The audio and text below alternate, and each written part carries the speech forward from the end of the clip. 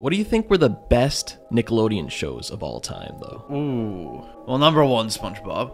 Ooh, I don't know. I might just put Avatar: The Last Airbender up at number one. Okay, that's fair. I feel like that show had no business being on Nickelodeon with how deep it was. I'm going non-cartoon here. Drake and Josh. Ooh, yes. That still holds up today. 100%. I think next, I'm gonna go with Jimmy Neutron. Oh, great pick. The Brain Blast. You know, I'll take the second half of the Jimmy Timmy Power Hour and go with Fairly Odd Parents. Yeah, classic. Jimmy Neutron, boy genius. Timmy Turner, boy. I think I gotta round it out with Danny Phantom, though. Oh, what a surprise. I couldn't tell. Yeah.